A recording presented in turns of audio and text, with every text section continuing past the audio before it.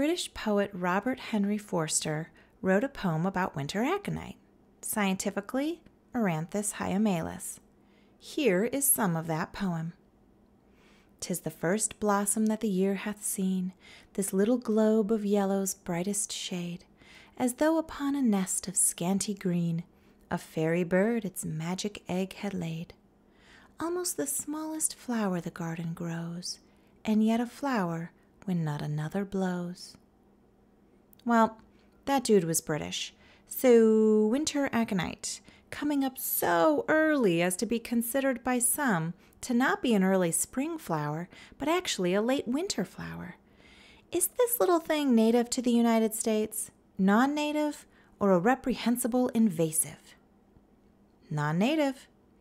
This one is a little tricky, I admit.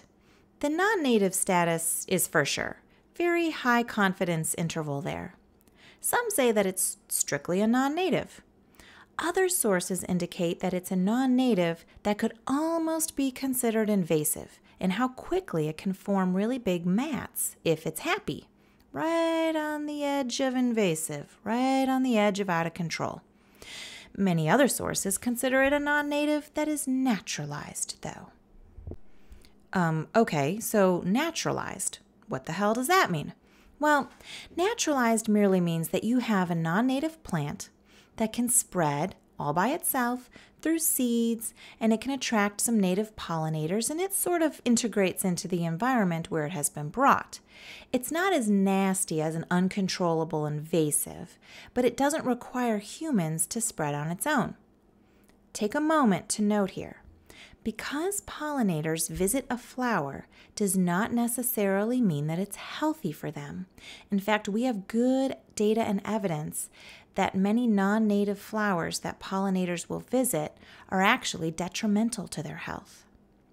Flowers that have evolved with certain pollinators together have pollen and nectar in the correct ratios for those pollinators, and with the carbohydrate to fat to protein ratio that is also correct for those pollinators. So a naturalized plant may well attract some pollinators and be able to make seeds and spread, but that doesn't necessarily mean that it's good for those pollinators. What's really nice about native plants is that you know, beyond a doubt, that the pollen to nectar ratio and the ratio of carbohydrates to proteins to fats in that pollen and nectar is just right for our native pollinators. Okay, so winter aconite is non-native, perhaps naturalized, perhaps invasive, but certainly definitely not native. All right, where is winter aconite from? How did it get here? And ooh, girl, I have a perfect few native flowers to replace your non-native winter aconite with. Such good replacements. Winter aconite is native to southern France, Italy, the Balkans area, Bulgaria, Albania, all the way to Asia Minor, which is mostly just Turkey today. So this line here is where winter aconite is from. But since the late 1500s, it has been grown in Europe and England, where it has been naturalized. There is that word again. In my own words, naturalized just means that without human help anymore, it can spread and live in an area, and pollinators will visit it, regardless of whether or not it's truly healthy for those pollinators. All right. Late 1500s, from 1596 to 1599, we've got it noted as being in John Gerard's garden in Britain, as well as John Gerard described and wrote about it in this book of his, The Herbal or General History of Plants from 1597.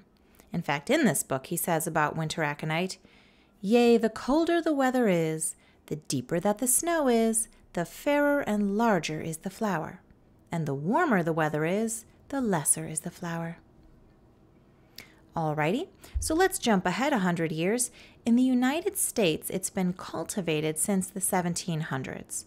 There's one citation of a Philadelphia plant guy, Bernard McMahon, putting it in his catalog of tuberous rooted flowering plants in 1806.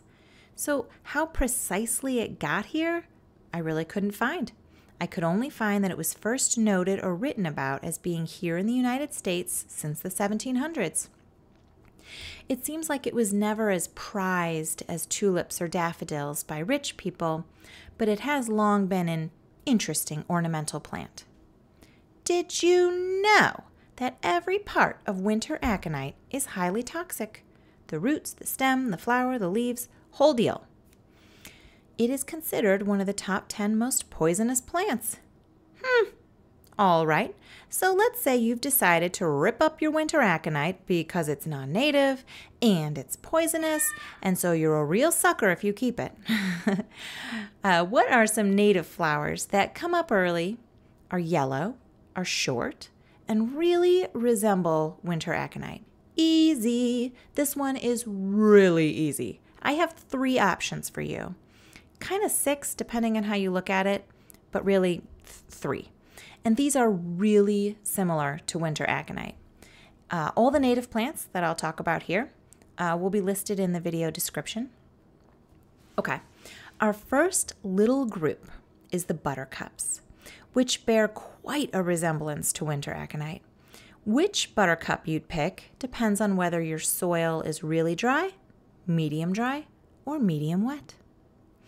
So, the first up is the Prairie Buttercup, Ranunculus rhomboideus.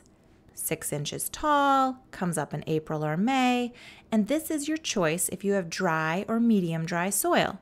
It could easily be mistaken for winter aconite, right? Okay, but your soil isn't dry, it's more like medium, maybe a little medium dry, but medium. Well, then early buttercup is your choice. Ranunculus fascicularis, 9 inches tall, comes up in April or May. Again, super similar to winter aconite. Am I right? Fine. Your soil is more like medium wet or wet. Well, then I've got swamp buttercup for you. Ranunculus septentrionalis, 9 inches tall, coming up in April or May. I mean, geez, these 3 buttercups are so damn similar to each other and to winter aconite. Rip out the aconite, put one of these in. All right, so that's the buttercups. That's option 1. Here next are the violets. There are 2 violets that you might like as well. Both are short, they're yellow, they come up early, and they're a slight tick different looking from the aconite, just a little different. And just like with the buttercups, you would pick between these 2 violets based on soil moisture. So the first is the yellow Prairie Violet, Viola nuttallii, 4 inches tall, comes up in April or May, medium dry to dry soil. If your soil is more like medium to medium wet, then the smooth yellow violet is what you want. 6 inches tall, comes up in April or May. So you've got those 2 basic choices, your buttercups or your violets, and you'd pick between them based on your soil moisture. I do have one more, though, that I'd be remiss if I didn't tell you about. Some people like winter aconite because it's yellow, short, comes up early, and because it can spread relatively easy to make a decent ground cover. So if that is what you're more interested in, I give you this. Prairie Sundrop, or Meadow Evening Primrose. Oenothera pilosella, comes up in May or June, so not quite as early as the others, and it's 2 feet tall, so a little taller. It can handle soil moisture all the way from medium dry to medium wet, so that's nice. But it can spread semi-aggressively, which is why it can be a little like winter aconite in that way, if that's what you like. The roots are really shallow, so you can rip this one up easily if it's overtaking too much. It's not hard to keep it in line. So perhaps now you're thinking about replacing that winter aconite or growing something else that's native along with it. You smart son of a gun. So be sure when you look up these native flowers to purchase that you look them up by their scientific name, all of which I have for you in the video description, because the common names often get mixed up all around and confused between different people and different companies. The scientific name will keep you on the straight and narrow with what you're getting. Also, not all plant companies are the same. I don't get any money to wax on about these companies, but Prairie Nursery and Prairie Moon Nursery are two native plant companies that I trust to buy native plants from. You'll get the right thing, it'll be in good shape, it won't be a hybrid or something else nefarious. Similar names, two different native plant nurseries, and they're really great. So there you have it. Winter Aconite. Non-native, maybe a little invasive, maybe naturalized, which might not even be helpful for our pollinators. So be bold, be brave, rip that garbage out. Put in one of these incredibly similar, but way better, yellow buttercups or yellow violets instead. Plant native, my friends.